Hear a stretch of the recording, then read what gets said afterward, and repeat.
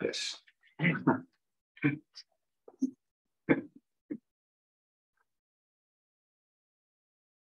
It's good. Now I know it's a proper Zoom talk. Sorry. Yes. Which reminds me of the days that anyway. Yeah, so anyway, I want to, okay. Last thing. Okay. Yeah, so I want to convince you that you guys should care about these models as well.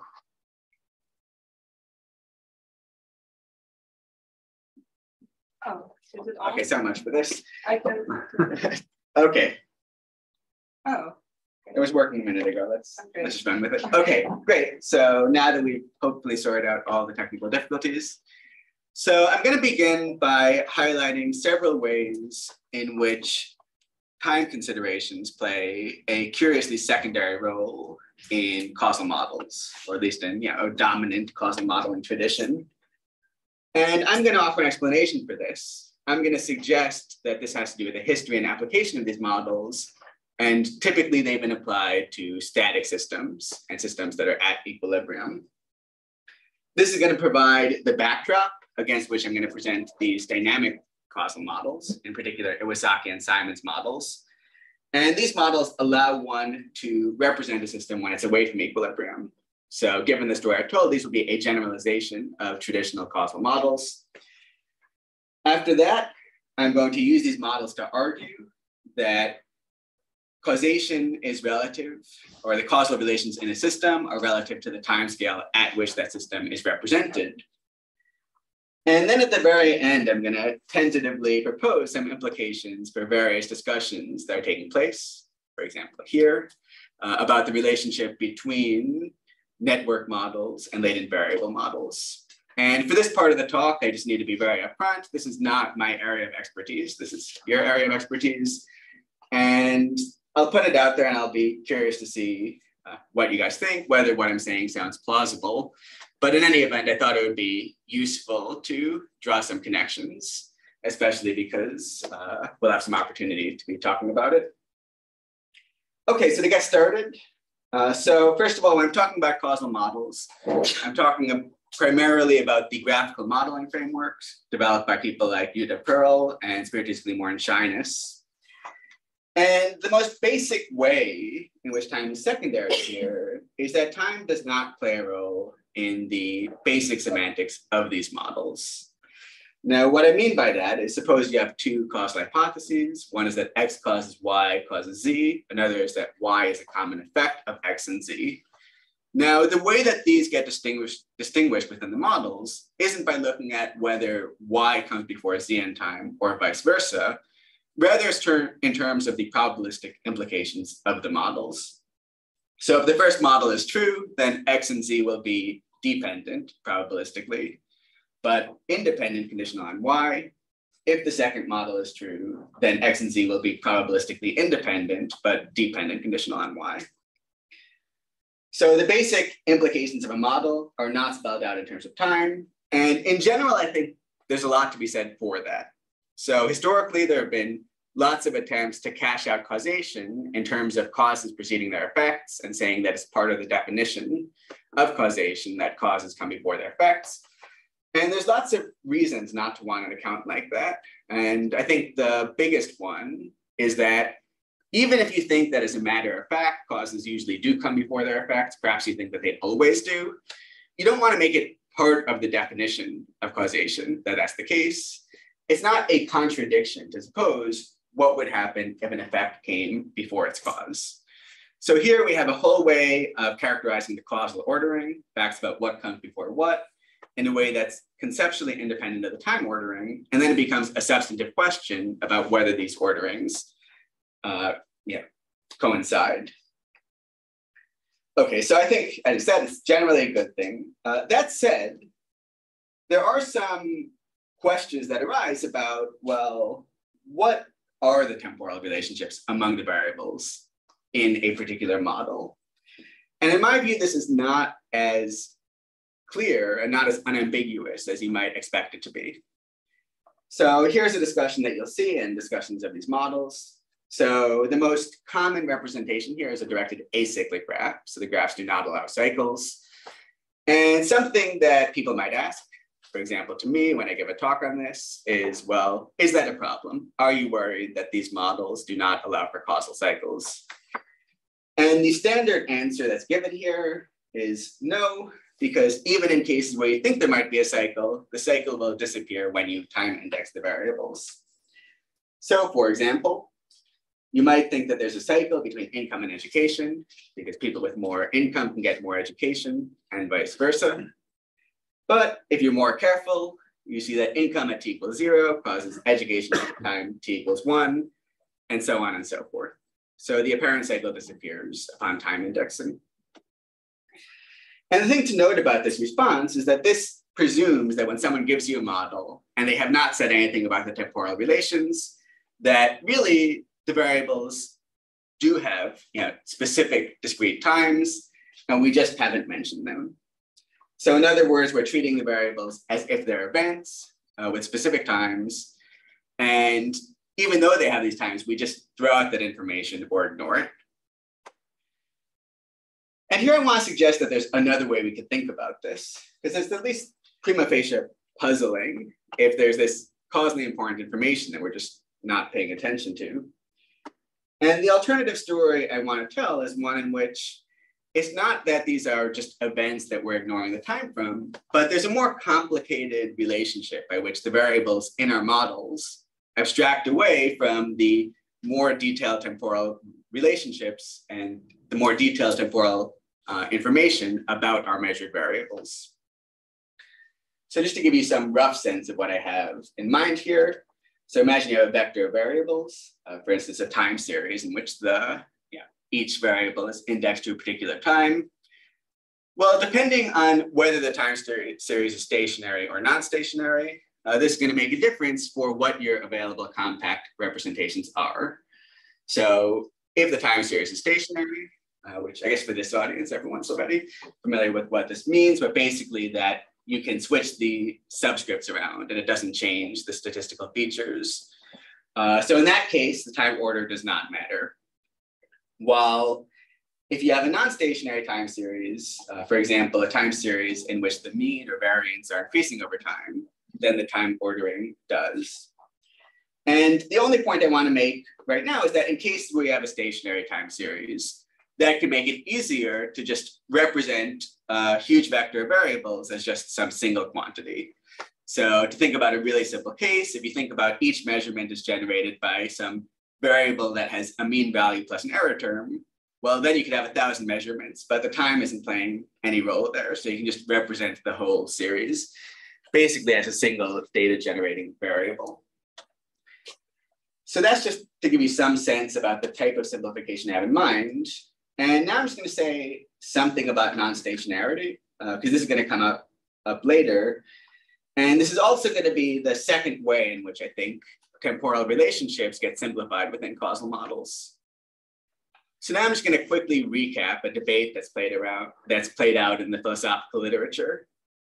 So Hans Reichenbach, in 56, he spelled out the principle of the common cause, which says that if two variables x and y are correlated, then either x causes y, y causes x, or x and y share some common cause. So every correlation has some causal explanation, but not necessarily direct causal explanation.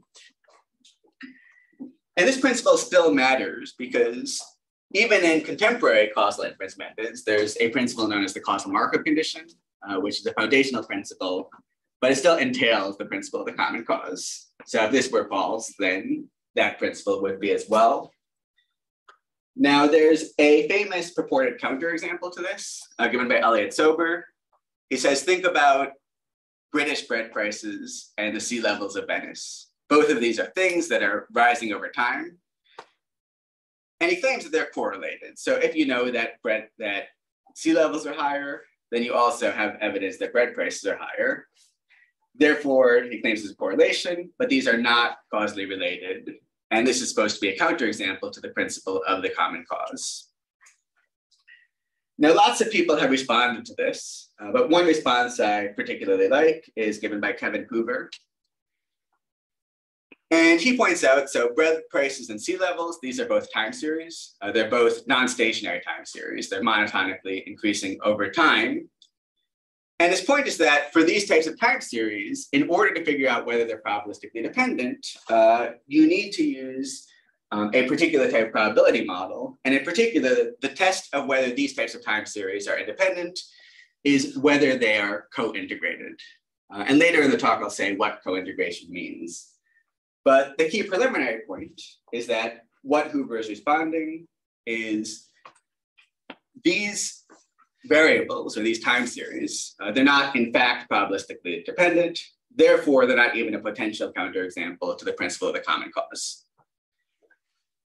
Now, I think that this response in fact works, but a question you might have is, okay, well, what if we had different time series? What if they were co-integrated? Well, what would you be allowed to infer about causation then? And of course, I know that there's a huge literature out there on time series methodology, including in econometrics. But in lots of cases, it's very hard to figure out when those models and when those methods can be interpreted causally. And it's also the case that these models are pursued pretty much independently of the causal models I'm talking about today. So this is yet a further way in which the causal modeling tradition I'm focusing on today simplifies the temporal relations. It's much easier to apply when you have stationary time series. And when you have more complex temporal dynamics, there remain some open questions about how to use them. Okay, so now I've suggested several ways in which time plays a secondary role in these models. My background hypothesis for this is that this is actually a result of the history of causal modeling, and in particular, the history of causal modeling in econometrics.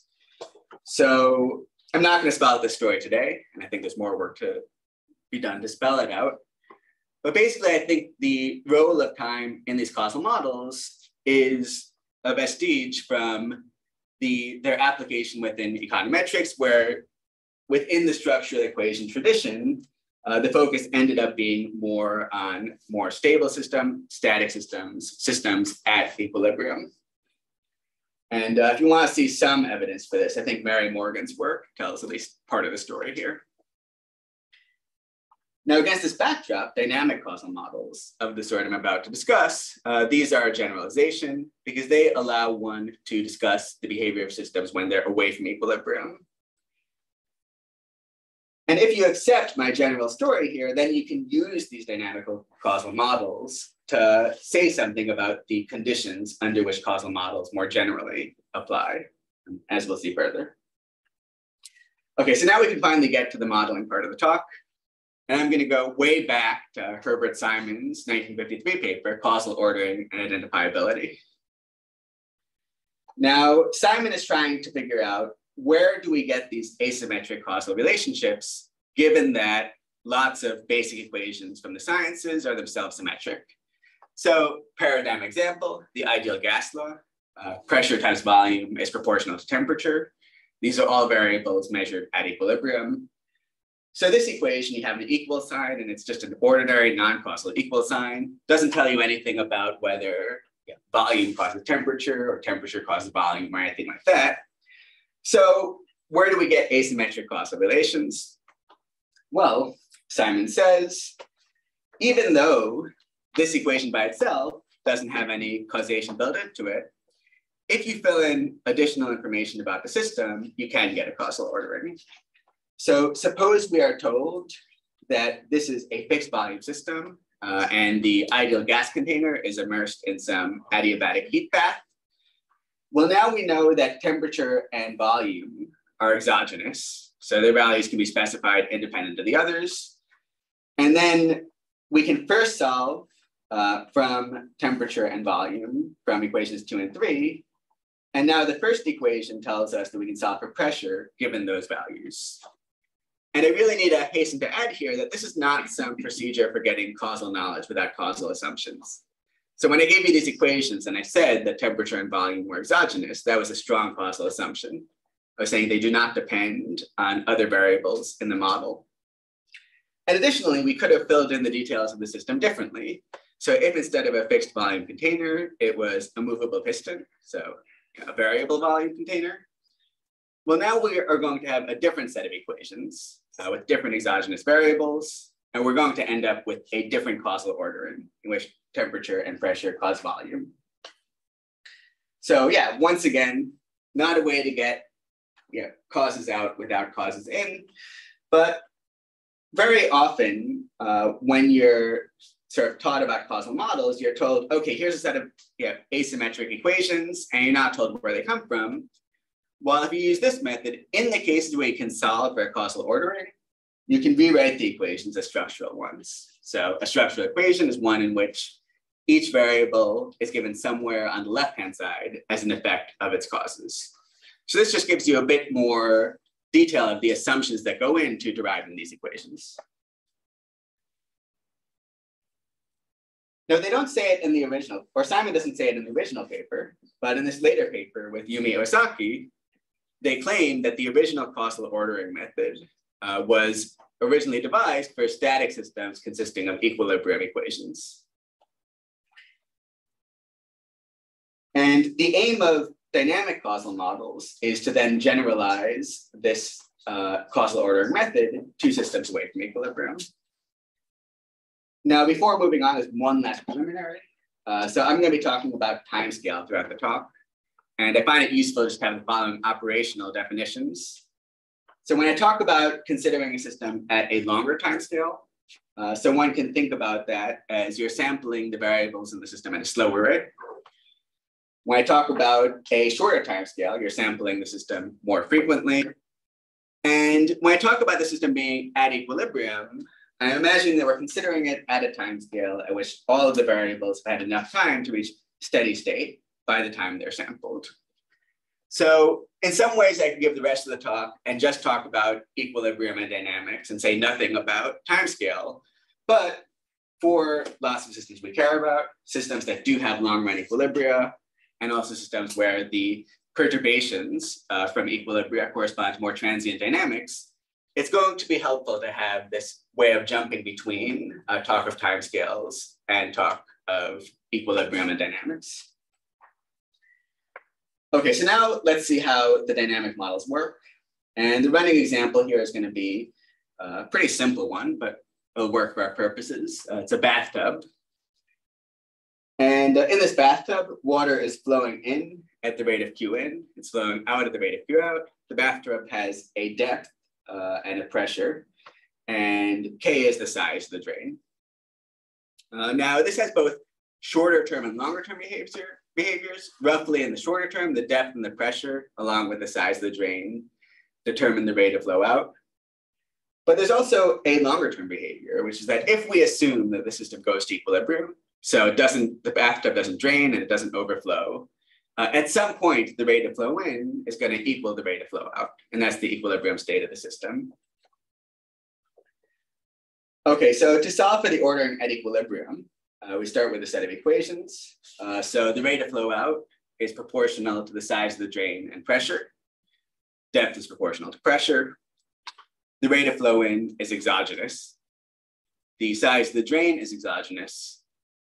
And because we're assuming the system is at equilibrium, the rate of flow in is equal to the rate of flow out. Now, if we solve for the causal ordering, we have our exogenous variables. From 5, we can solve for the rate of flow out. From 1, we can now solve for pressure. And from 2, we can solve for depth. Okay, I'm guessing this is not the model many of you had in mind when we started looking at the system. It's very counterintuitive. You might have this thought that, well, Q in causes Q out via some of the other variables. Because if you were, say, to turn up the rate of flow in, turn a faucet higher, well, there'll be a period of time during which the depth and pressure will change. And via the depth and pressure changing, so will the rate of flow out. So to make any sense of models like this, it's really important to keep in mind that we're assuming all the variables are at equilibrium. So if you ignore that transient process where the system is away from equilibrium, the only thing that the equilibrium rate of flow out depends on is the equilibrium rate of flow in. And then given the rate of flow out and the size of the drain, that also determines what the pressure and depth must be at equilibrium. So that's the rough interpretation of the model. But in some ways, we really just want it here as a stepping stone to get to the dynamic model. Now we could give a fully dynamic model here where every single variable in the model is given with its time derivative. Turns out that we actually can also have a mixed model. So we can keep some of the equations the same, and this is going to correspond to the assumption that these variables are still influencing one another at a very fast rate at the time scale that we're considering. So we're going to still treat these relations as if they're instantaneous. In fact, the only change we make here is we're now going to assume that the depth is not at equilibrium. So the rate of change of depth, the first time derivative of depth, that is going to be proportional. In fact, it will be equal to the rate of flow in minus the rate of flow out. When we add in this extra time derivative, there's a few other changes we need to make to the model. First, we're going to need to specify an initial condition for depth. If we don't do that, we can't sort of get the cycle going. Additionally, we have this mathematical equation, which points out that, so this is an integration equation. This points out that integration and differentiation are inverse operations. And what this corresponds to is it's a way to put some time into the model. So using integration, you can use the current state of depth plus the time derivative in order to give a discrete approximation of its value at the next time step. Now, the fact that we specify an initial value for 6, that is important here, because it basically makes depth exogenous in this model. Okay, so now we have our exogenous variables, including depth. And now, using equation 2, we can solve for pressure. And using equation 1, we solve for the rate of flow out. From equation 5, we solve for the rate of change of depth, which using integration, we then get depth at subsequent time steps. Okay, so this is hopefully a saner model, right? The rate of flow in and rate of flow out are determining depth, which is determining pressure, which along with the size of the drain determines the rate of flow out. Now, there would be a way to do this without derivatives. So if you wanted to try to time index this, it would basically look as follows. So variables connected by ordinary causal arrows, these are just treated as simultaneous. The integration links correspond to variables influencing one another across time, like so. And once you've sort of you've used D0 and the other causes of D to get D1, so the value of depth in the next time step, you can basically keep going. So this would be a way to unroll the graph and to do this without the use of derivatives. And the one thing to point out here is that even though here we're going to add time to the variables, we're not doing it in order to use the time to infer the causal direction, right? The important information here is that you have two types of variables that are simultaneous, and those are the ones that influence one another at a very quick rate, while variables that are treated as diachronic and moving across time steps, and those correspond to relationships that take longer to occur. Okay, so the purpose of just this whole example is just to give us a model to play around with, and just so I can now illustrate the basic operations that you can do with this model. Now, the most important one is equilibration. And equilibration is what you do when you take a dynamic causal model and you take a variable that's away from equilibrium, and you derive what the model would be if the model were to reach equilibrium. And this works as follows. So you start by setting all derivatives of D to 0 and then removing them from the model. One then deletes any equations going into D, because D is the variable we're equilibrating. And now you just apply the causal ordering again. And now if you look at equation, well, what would be 5 here, we can now combine that with equation 3, and the causal ordering will work exactly the way it did in the initial equilibrium model. So using equilibration, one can take a model that's away from equilibrium and to derive the equilibrium model. Equilibration is one of 2 operations you can apply. So when you apply equilibration, you treat the reaction, or you take a variable that's reacting to other variables, and you treat that relationship as if it's occurring instantaneously. So as if it takes no time to occur. You're moving from the diachronic model to the synchronic model. There's another operation that we still need to talk about called exogenization. And that's when one variable is influencing one another very slowly. And what one does is, through exogenization, one treats the variable as if it were constant. And I think a useful way to think about what these operations are doing is in terms of the metaphors of zooming out and zooming in. So when you apply equilibration, you can think you're starting with a model at one time scale, and you're zooming out to a time scale at which the time it takes for the system to equilibrate is treated as instantaneous relative to the longer time scale. While when you're exogenizing, you're zooming in, you're taking a process that at one time scale takes some time to, that at one time scale is happening, one variable is influencing one another very slowly. And when one zooms in, it becomes so slow that one can treat it as if it is constant. Okay, so using these operations, I can now finally tell you what I'm onto when I talk about causal models being relative to a time scale. And here I'm going to use an example that goes all the way back to this paper by Simon and Vescher from 1966. Though I spoke to Nick Vescher about it, he doesn't really remember it, but I get a break, 1966, you know, like, it's a while ago. But anyway, so in this model, it's a very simple model. The amount of wheat grown in a field depends on the amount of rainfall and the acres of wheat that are planted. Now, rainfall is about as uncontroversial an exogenous variable as you possibly imagine. But it turns out that if you think about these not just as single events, but as repeatedly measured quantities, over a sufficiently long time scale, agriculture does influence rainfall. So if we cared about, say, 50 to 100 years, it could be that the amount of wheat planted on a regular basis could influence the amount of future rainfall. So we could give a more complicated model where there was a cycle and wheat was influencing rainfall, presumably by a lot more variables. So what's going on when I give all of you this model and you're all say, this looks like a good model? And I guess I didn't call you, but you know, why does it seem compelling? Well, if we are operating on a sufficiently short time scale, so we're just thinking about the next 5 years, any influence of wheat on rainfall will be so slow that we can just treat rainfall as if it's exogenous.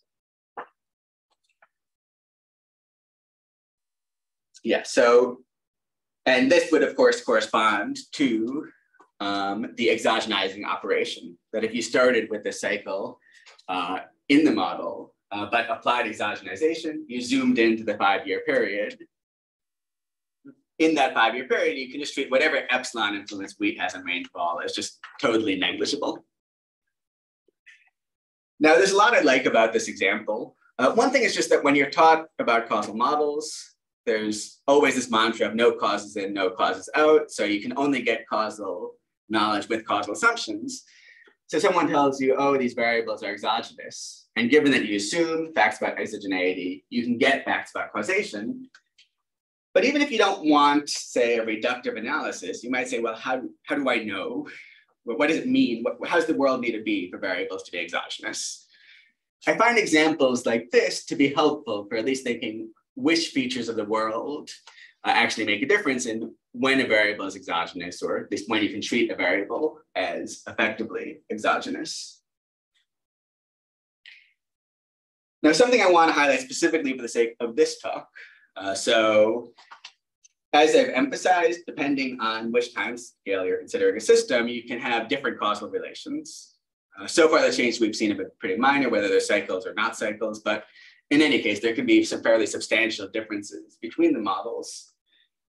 And it's important to note that whatever other issues you have with this, there's not some contradiction between the models. So if we were to be really careful when you're considering a system at a longer or shorter time scale, those are going to be different variables, right? You're sampling the system at a different rate.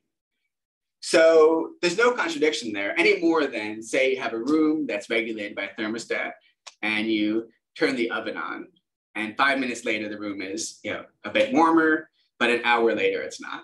right? There's no contradiction there that you have these different timescale causal relations. Similarly here, they're not the same variables. So there's not a contradiction with there being different relations in different models. Okay, so now in the next few slides, you're gonna go a bit quickly, but the purpose of the next few slides is just to convey that there is an ongoing debate about the equilibrium models. And I don't want to just kind of speed past them without acknowledging that there is this debate. So a few people, and I think in the most extended way, Denver Dash in his dissertation, have given reasons to think that equilibrium models and therefore the process of equilibration is not a reliable, operation. And his particular examples focus on yet another ideal gas system, so of the sort we were talking about in the Simon discussion. So here, once again, you have a gas in a container that's immersed in a heat bath. And we can have different relations depending on whether we fix the volume, and we're going to get one set of relations, or we can unfix it, remove the plunger, and get a different set of relations. And the pressure of the system is regulated by mass. That's the basic setup. Long story short, so here we have a dynamic model for the system. Basically what's going on here is that here the mass is determining the force on top of the cylinder, which along with the force on the bottom determines the acceleration of volume, which determines its velocity, which determines its position. And then the velocity determines, the volume along with temperature determines pressure, which determines the force in the bottom. So what this dynamic model is basically doing is telling you when the ideal gas system is away from equilibrium, what is the self-regulating loop by which the system is pushed back towards equilibrium. And the key feature of this model is that depending on whether you equilibrate it or intervene on it, you get different models. So if you apply equilibration, the operator I just introduced, you end up with the model on the right. So this is the model for the movable piston system. If in contrast, you manipulate it, so you hold volume fixed, well, this is going to be a clamp intervention. So this is going to hold volume fixed in place for an indefinite period of time. So you're not just going to fix volume, but also hold its higher order time derivatives to zero. And when you do that, you get the model on the left, which is the model for the fixed volume system, the sealed container system. Okay, now I think that this is actually a nice result. I mean, I think these are both good causal models, and that the fact you can derive either of them using these two operations is a good thing. But there's a literature going at least back to Dash of being really worried about this discrepancy. And the type of concern that Dash has concerns commutativity. So there is a formal operation for interventions called the do operator. And Dash is worried that the do operator and the equilibration operator do not commute. So basically what this means is that, so when you apply the do operator to the dynamic model, you get the one in the top left. And when you apply equilibration, that has no further effect. When in contrast, you apply equilibration, and then you apply the do operator to volume. Well, it's a property of the do operator that it is only supposed to break the arrows into the variables you intervene upon. If you were to intervene on volume, hold it fixed, you would not get some case where you just remove these two arrows. You would end up actually with the fixed volume system, which is not what's predicted by this. So that's the sense in which the two operators do not commute. Okay, now my response to Dash here is that commutativity is just the wrong way to think about this. So this is a case where the operators should not commute. So basically, probably all of you at some point have seen various arguments about whether various operators commute. And the assumption there is always that you're considering two different formal operations corresponding to two actions that just doesn't matter what order you apply them. So if you were representing where to walk and you talked about whether you go north then west or west then north, right? That shouldn't make a difference. You should end up in the same place. This is not like that. It's not the case that when you intervene as opposed to equilibrating, you're just doing the same thing to the system. And the reason is that, so when you equilibrate the system, basically you're saying, well, what would happen if I let the system reach its equilibrium volume without interfering with it in any way? When you intervene on volume, you break the self-regulating feedback loop by which the system comes to equilibrium, and you end up in a different equilibrium state. So equilibrating and intervening, they lead the system to different states. There are two different ways of bringing the system to equilibrium. And because they're different states you're bringing the system into, there's no reason to think that the operators should commute. Okay, so that's my response to Dash. Again, I'm really trying to be upfront here. There's an ongoing discussion here. So Tinnick Blum and Joris Moore on this campus, they're also talking about these models. And they also have their own criticism of actually various of the models we've talked about.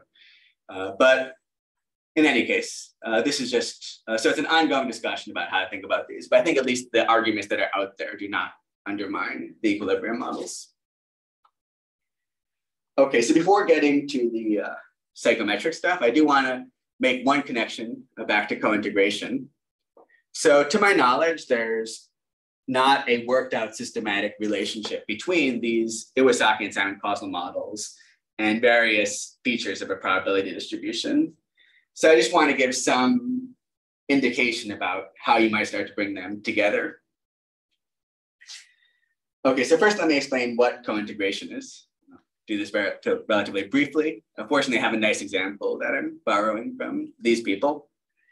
So suppose that one day I'm walking to work and I see a lost puppy, totally on its own. I know how to get peeled back towards the end of the talk. So yeah, so I see a puppy and I'm a bit nervous. I don't know where the owner is. So I decided I'm gonna go follow the puppy. And I get the sense the puppy is a bit skittish. So I don't want to get too close. I think the puppy will just run off and then that won't help anyone. So basically, I'm not gonna follow the puppy step for step, but I'm gonna keep the puppy in eyesight. And whenever it looks like our distance is getting too far, I'm gonna close the distance. So simple example, but it has some nice temporal features. So in the shortest term, there's no relationship between my short-term steps and the puppies. I'm not following the puppy step for step. There is a long-term relationship between me and the puppy. We're never gonna get above a certain distance. And there's also a causal ordering because I'm following the puppy and the puppy is not following me. Now, co-integration is supposed to get at the long-term relationship here. So if we gave a time series to the puppy is doing a random walk or a drunken walk. I also have a time series. And because in the short run, there's no relationship, there's gonna be no relationship between these two time series. However, if you take the difference between each time series, there will be a relationship between the time series that have been differenced one time. So this is just what it means for there to be co-integration between the time series.